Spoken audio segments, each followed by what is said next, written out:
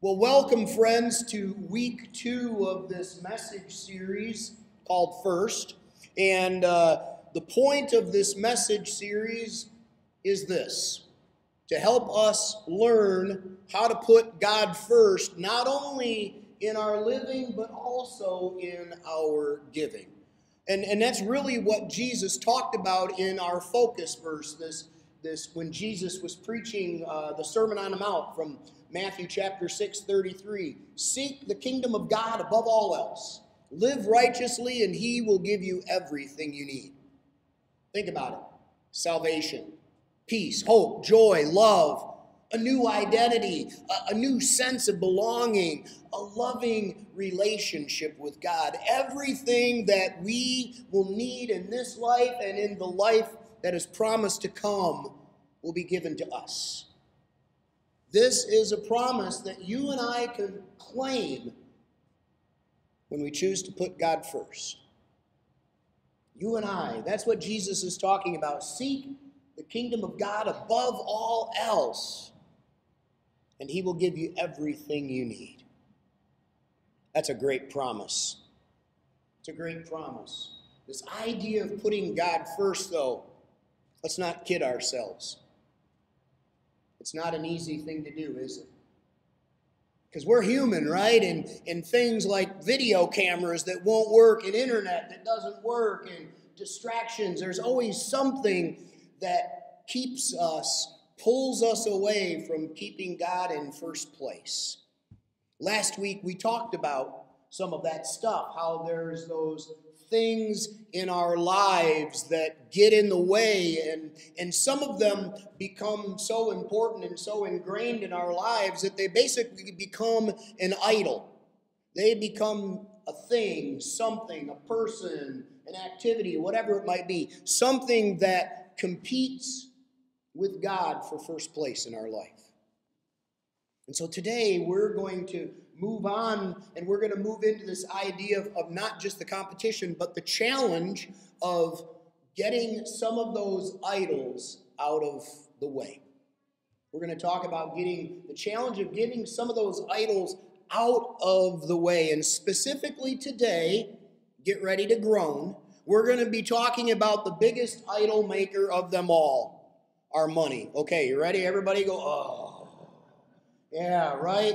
Because it's bad enough you had to get up on a cold and snowy Sunday morning and drive all the way here to the building, or those of you that are watching online, and then you got to hear about the pastor talk about money. And for those of you that are going to be watching this video online, do not turn it off. Just keep listening. It's okay.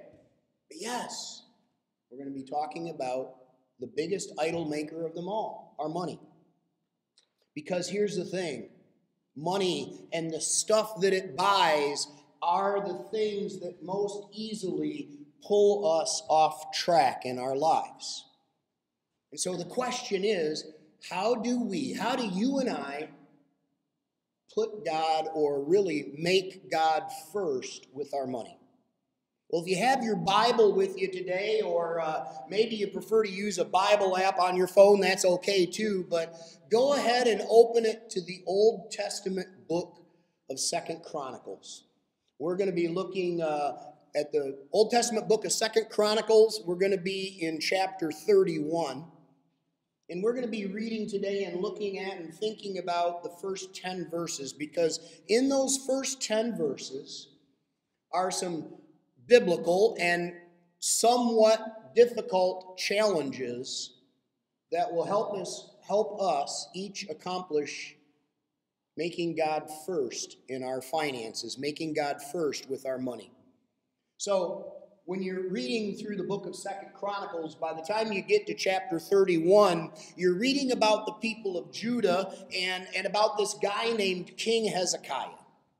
Now, before Hezekiah, however, became their king, the people of Judah had some other kings. And those kings were not the best kind of guys. And they offered some idols to the people, and actually suggested that they worship these idols, that they put these idols in their life, and they really distracted them from their worship of God. And so these idols kind of pulled them away from God. So along comes this guy named King Hezekiah, and King Hezekiah was different. He was a good and godly king, and he didn't want the people worshiping any more these dead and useless things. And so he just challenged the people. He said, I want to challenge you to do a little house cleaning, if you will. I want to challenge you to first return to your temple worship, to return to the roots of your faith, but also to get rid of your idols. And so he challenged the people not only to clear the temple of idols and get back to worship, but he also challenged them to go back to their towns and their homes and their lives and get rid of all the idols that were there as well. And so let's get into 2 Chronicles chapter 31, beginning with verse 1, and read a little bit about what's going on here. When the festival ended, the Israelites who attended went to all the towns of Judah, Benjamin, Ephraim, and Manasseh. And they smashed all the sacred pillars. They cut down the Asherah poles. They removed the pagan shrines and altars. After this, the Israelites returned to their own towns and homes. Hezekiah then organized the priests and the Levites into divisions to offer the burnt offerings and peace offerings and to worship and give thanks and praise to the Lord at the gates of the temple. So, chapter 31 begins right after they had finished celebrating Passover.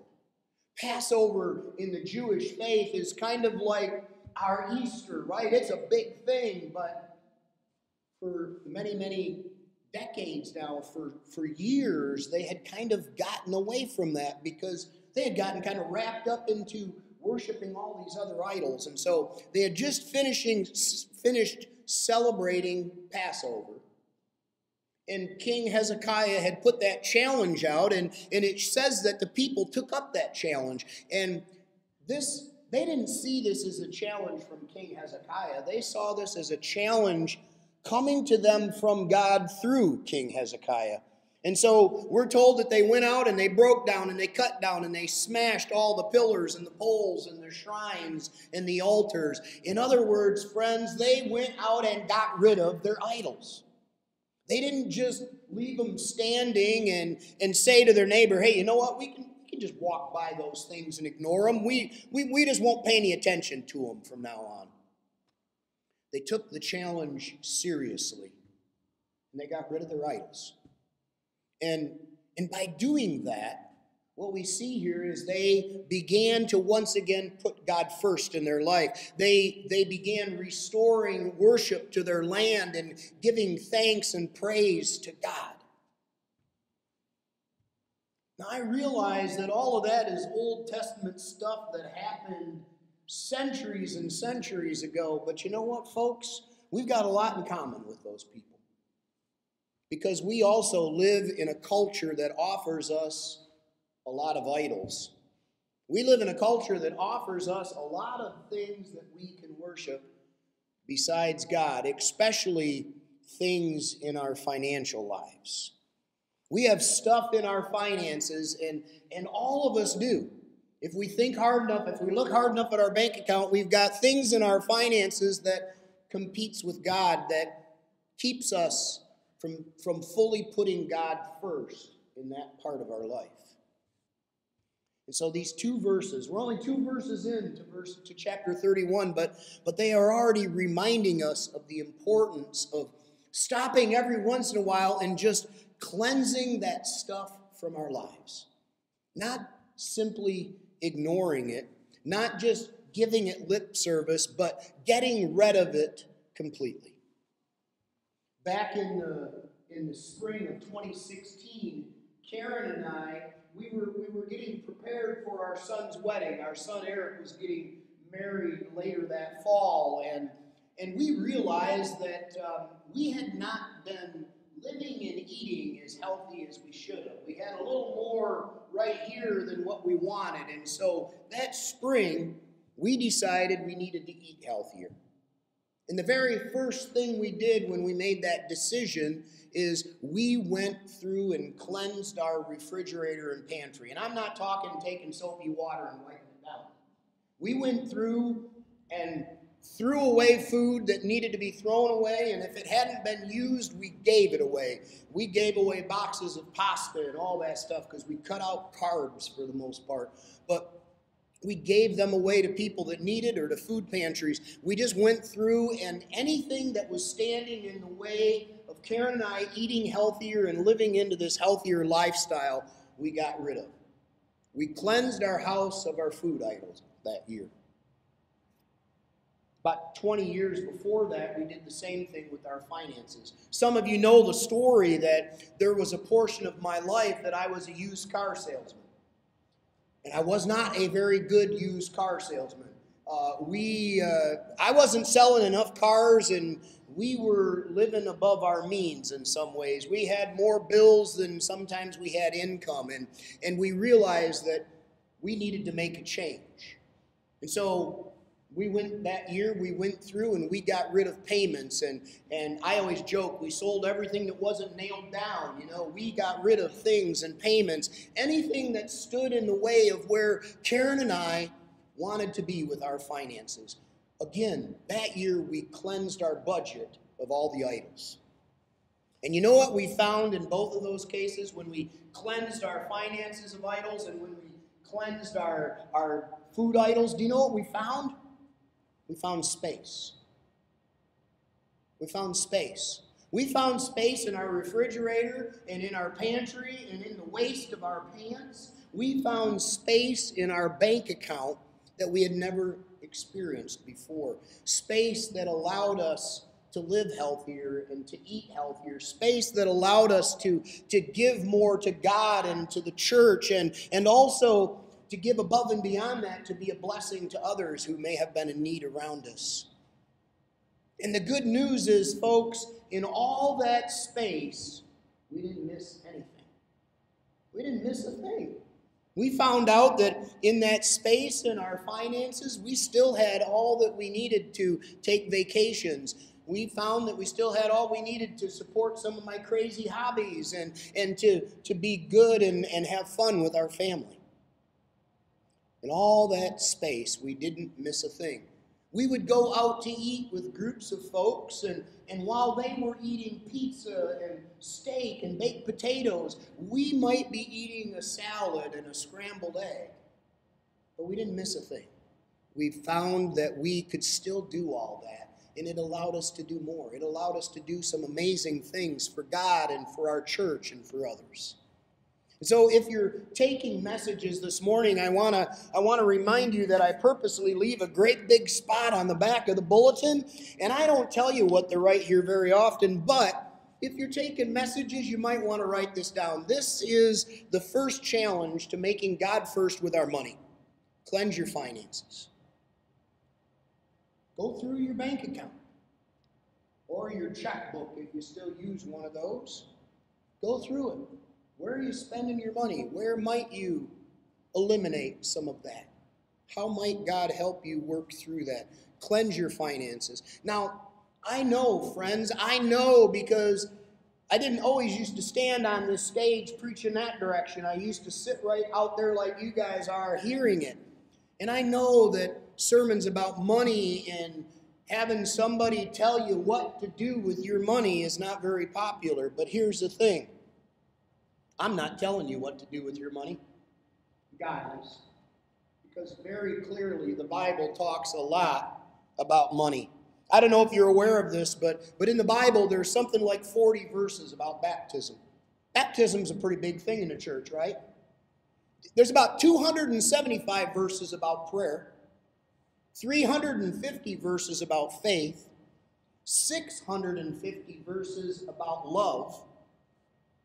But when it comes to our material possessions and how we use them and how we give from them, get this.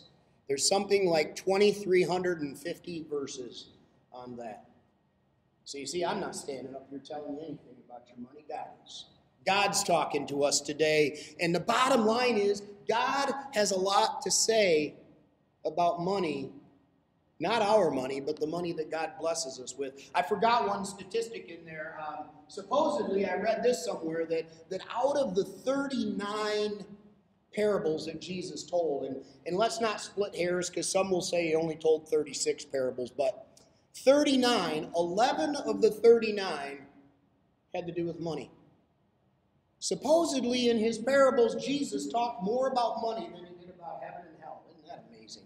So God is talking to us today, and I say all of this to bring us to the second point, and then I'll show you where this second point comes from. So the next challenge, if you will, to putting or making God first in our finances is, once we've cleansed our finances, God wants us to give from those finances.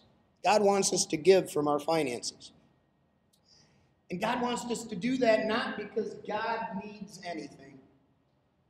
Friends, I love Crosswind Community Church. I love all of you for who you are and what you bring here. But you know what? God doesn't need this place.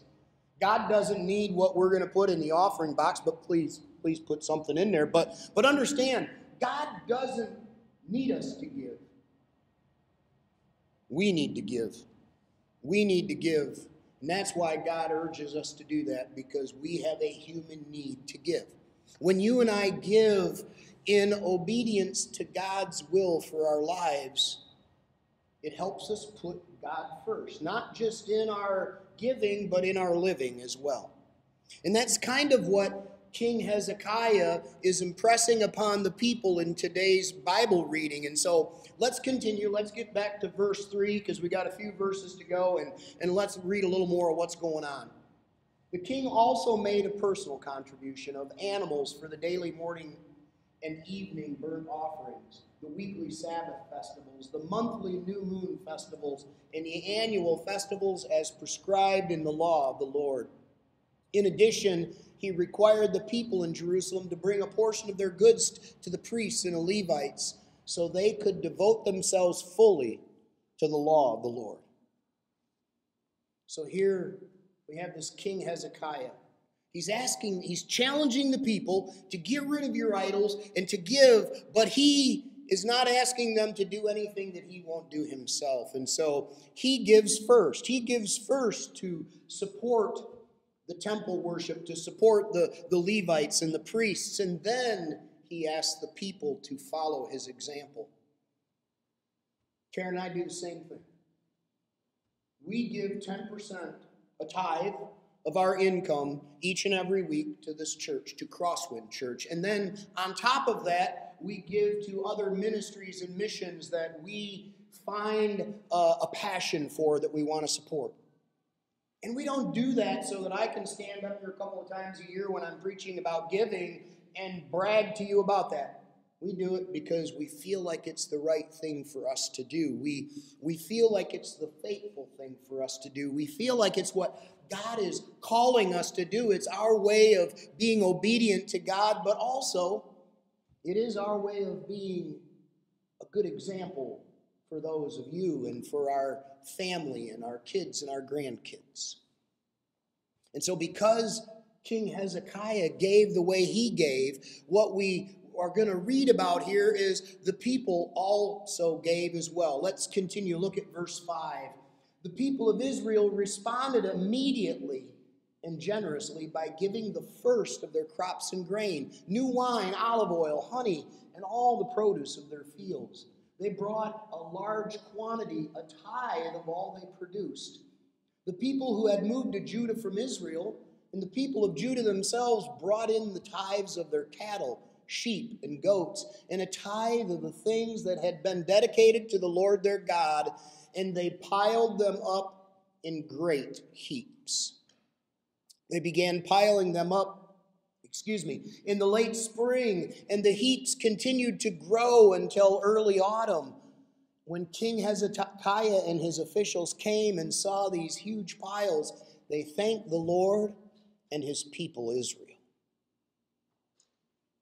In these verses, we're going to see the third challenge for you and I to put God first in our money. But before we get to it, I want to bring us back to verse 5. Notice what it says in verse 5. They, meaning the people, responded generously by bringing the first share, a tithe of all they produced. Now, money wasn't a big thing back then, right? It was kind of a barter system. So they brought in the first grains of their harvest. They brought in the first of their sheep and goats and whatever else. They gave generously, not from what was left over. Notice what it says there. It didn't say they responded by giving generously of what they had left after they took care of themselves. They gave generously and they gave first. They gave from the first share. And because of how they gave, because of how they responded to this challenge to put God first, we see here that the people were blessed. And what we're going to learn in verse 10 when we get there is not only were the people blessed by their giving, but God was blessed as well. I'm reminded here of a Dave Ramsey quote. Dave Ramsey, by the way, Financial Peace University. How many here have been part of Financial Peace University, maybe in the past? We've got a few in here. You're going to hear a little bit more about that because it's going to be coming up here later this month, or February, excuse me. But Dave Ramsey would say it this way. When someone asked Dave Ramsey, "How are you?" he said, "Better than I deserved." You see, these people were giving generously. They were giving as if they were better than they deserved. And so here's a third challenge for us this morning. Not only do we need to cleanse our finances and then give from our finances, but we need to live into generosity. As much as very much like King Hezekiah kind of asked the people to give, right? And God, really, in the Bible, God commands you and I to give. But here's the good news, friends. God doesn't force us to give. God doesn't say anywhere in the Bible, if you don't give 10% of your income to the local church every week, I don't love you anymore. God commands us to give. God loves us. You see, God wants us to give not out of guilt or shame. God wants us to give generously out of love and faith in God. God wants us to give generously out of love and faith that no matter what we give, God is going to supply still all that we need. You know, in modern churches these days, especially in America, whenever you get into a message like this, there always seems to be that debate about tithing. Tithing is an Old Testament thing, and Jesus did away with that and just said, be joyful. And here's the thing. I don't see the Bible teaching that tithing for us is to be a matter of should I or shouldn't I do this. Our giving is about giving generously. It's about living into generosity. It's not about following a rule. It's about living into generosity. And that requires us asking ourselves, am I willing to be obedient to God in everything? Am I willing to be obedient to God by coming to worship on Sunday morning, whether in a building or online? Am I willing to be obedient to God with my finances? Am I willing to trust God with my money? And I realize that some of you hearing this message are sitting there right now going, Pastor Kevin, I hear you. I hear you, and I get it, and I really want to, but I don't have that 10% space in my bank account right now. I really want to, but I just don't have the money in my budget right now. And if that's you, it's okay. It's okay. This is not a point of shame. I want you to hear again, go back and look at verse 7. I want you to see in verse 7, those of you that are feeling like that right now, because you'll notice in verse 7 where it says that it took them 4 or 5 months to bring all that offering in. In other words, the people responded right away. They began giving generously, but it was a process for them. It didn't happen immediately. And so when it comes to this challenge of our giving or living in the generosity of our putting God first in our giving, it's not an all or nothing thing. Don't sit there today, please, and hear this message and go, well, I don't have 10%, so I'm done. That's not it. What I'm saying today is take a financial step of faith. If you can't tithe right now, that's okay. Then make a percentage leap of faith. This is where Karen and I began, because our pastor challenged us years ago when we weren't there. I was a starving car salesman with too many payments. But what we did is we figured out what percentage we were giving at that point in time. And if I remember right, it was about 2%. We were giving about 2% of our income. And so what we did is we made a decision right then we were going to begin giving 3%. So my challenge is, if you can't tithe, become a percentage giver. Become a percentage giver. Figure out where you're at now and increase your giving by 1 or 2% this year. And then next year do the same and the same and the same again until you reach that goal of tithing plus.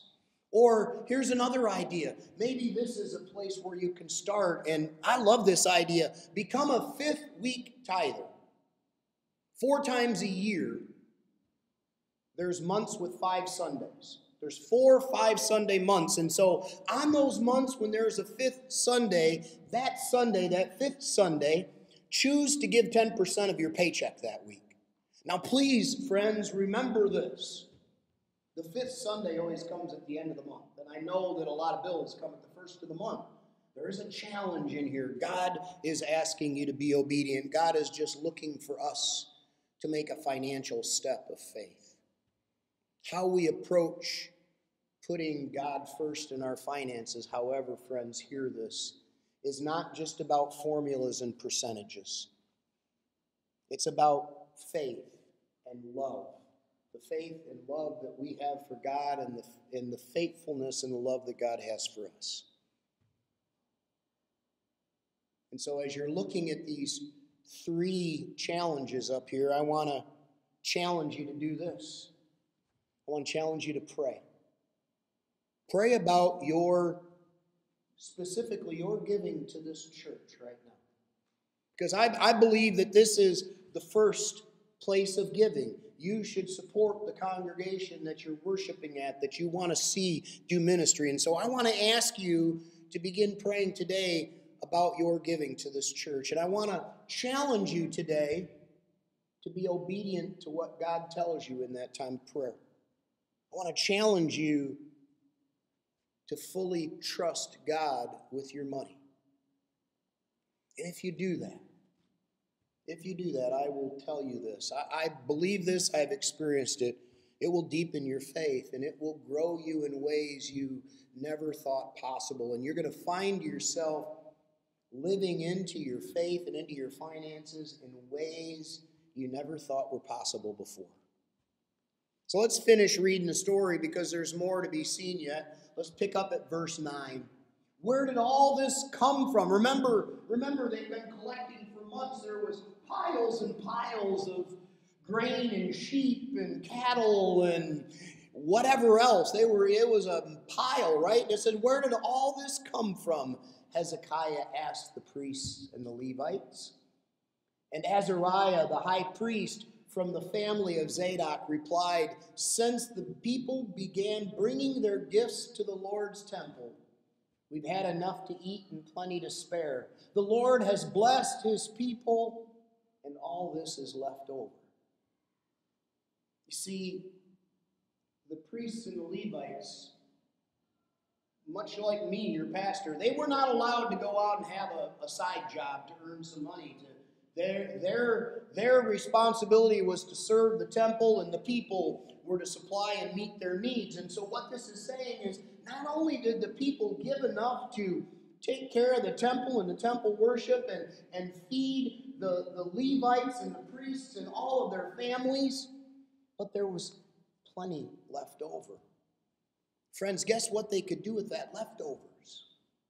They could give it to the community, right? They could reach out beyond themselves. And that's what I am praying for Crosswind, is that you will continue to be generous in such a way that will not only meet the financial needs of this building in this space, but we will have enough to move beyond ourselves into our community in ways we never have before. I love that line, the Lord blessed his people, and all this is left over. Putting God first in our finances, giving generously isn't meant to be a burden. Please don't hear this as a burden. It's meant to be a blessing. It becomes a blessing. And this verse reminds us that the more we give, the more God is going to bless us if we choose to put God first in our living and giving. This is the message that God wants us to hear today, I believe, and that's this: cleanse, give, and live. Cleanse, give, and live. Not just in our finances, that's a good place, but in our entire life, in our house. How many of us are going to go home today like Karen and I and pull in our garage and barely be able to squeeze your car? Yeah, some of you, right? Yeah, cleanse, give, and live. It's about moving out all that other stuff so that we've got room to put God first in everything. That's what God wants for us. That's what I hope you heard from God today. So let's pray. Let's pray, shall we? God, thank you for speaking to us today from this Old Testament passage, from challenging us, from, in some ways, God, making us squirm a little bit in our seats. But most importantly, God, thank you for the example of Jesus who really showed us what it means to give everything for you. Thank you for the example of Jesus who showed us what it means to be obedient to your will above everything else. And God, right now, for each and every one of us that are hearing these words and that are praying right now, God, will you give us the wisdom and the faith and the courage to step out in faith, to be obedient to you, to be obedient to what you may be calling each of us to do. Not only in our living, but in our giving, with our money and our possessions, with our time and our talents and our abilities. How, God, are you calling us to be generous in serving you and growing your kingdom? God, thank you for the promise that we can never outgive you. Thank you for the promise that you are always faithful. And so, God, we just want to tell you how much we love you. And we want to place our trust in you. And so, God, give us the strength and the courage to do that. We pray that in all things in Jesus' name. Amen.